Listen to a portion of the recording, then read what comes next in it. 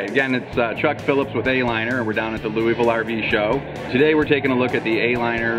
It's a new A-Liner with a titanium package on it, so it's an optional package that you can buy. And this is based off of one of our middle price point units. So the Ranger 12 is kind of what this is based off of. So we took a middle price point and made it look pretty aggressive and really cool. So the features on this that are different than a regular Ranger, you've got 4 heavy-duty stabilizer jacks. You've got 15-inch tires and wheels with the black sport rims. We added a LED porch light instead of the regular 12-volt porch light. You got the light-up grab handle to get in and out of the unit nicely. We added a bunch of diamond plate even on the baggage doors, black diamond plate on the front, and changed the trim on this particular A-Liner to a black anodized aluminum.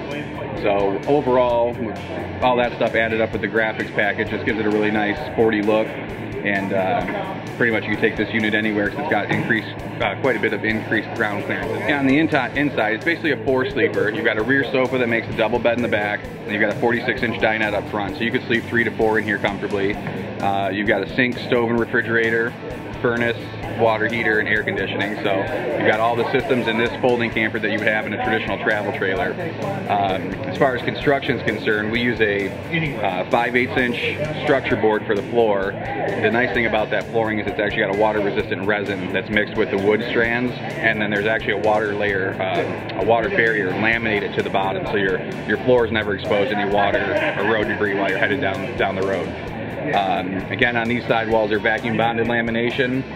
You basically have your fiberglass laminated to a layer of foam insulation, and then an interior layer of Luan below the hinge, because we like to screw our cabinetry into the wood. We feel like it gives a better hold. And then above the hinge, we take that inner layer and change it to the Asdel composite, because the way this camper folds, you're actually physically lifting and moving the sidewalls, the A-walls and the roof panels, so we want to make those as light as possible.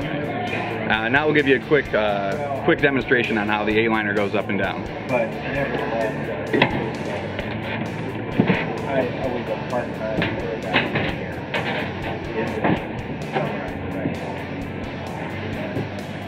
Step 1, just to make sure everything in here is below the hinge line on either side. And then on your side walls you have 2 latches. You just lean in to compress the weather strips that are behind the wall. Flip down the rear latches first. Once you take the second latch out of this wall, it releases and just folds to the countertop. Take the last latch out of the wall, unlatch the top half of the door.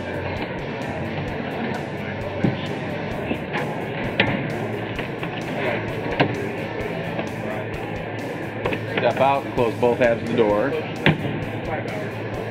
Give a little pull on the rear roof panel.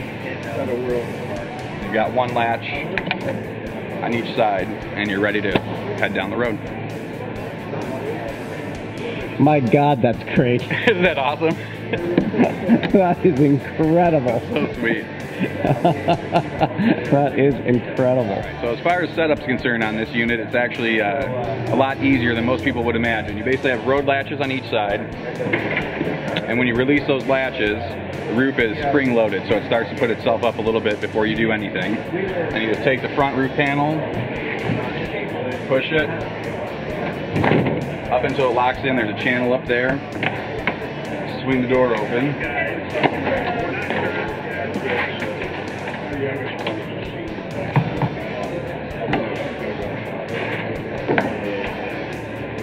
Swing the front wall up, and then the rear. You're basically set up and ready to go.